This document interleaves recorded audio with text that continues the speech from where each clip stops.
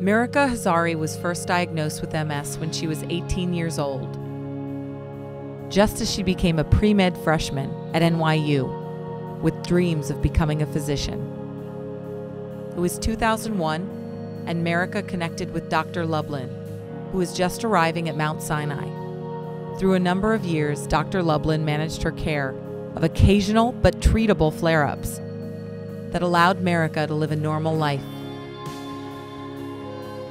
She finished college and medical school, married her husband Vivek, and they had their first child, a son named Shail.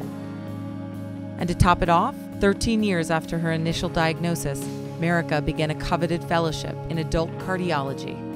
It was then that MS actually changed her life, as her flares became significant enough that she had to make the very difficult decision to resign from her fellowship.